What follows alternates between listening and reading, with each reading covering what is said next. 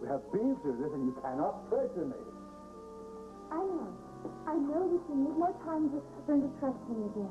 You blame me after everything we've been through. You break your promises. You lie through your teeth. Okay. I'm not saying that you can marry me right this minute. Well, that's out of the question anyway, but I think that I need for a respectable amount of time to go past without you breaking your word. You know, just some small sign. Yes, you'll get it. I promise you, darling.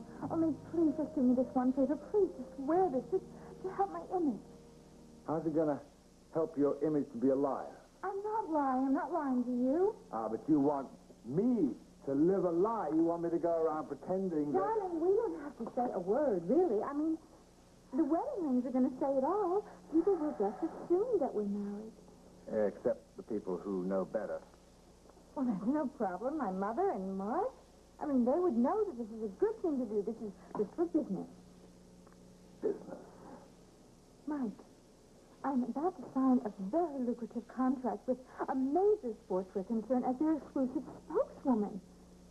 You must understand that I cannot possibly be in the public and then live the life of a loose woman. I can't. I mean, I would lose the whole thing if you don't go along with this. Okay. You know, I got a compromise situation for it. I'm not going to wear that ring, first of all, because it's meaningless. But, Mom... No, wait, I haven't finished yet. You wear your wedding ring, and I promise you that I will go along with it. Oh, Mike! Oh, thank you. Oh, that is the best Christmas present you could ever give me. Oh, that's good, and I can take back all those other presents I bought you now. Oh, don't you... No, what?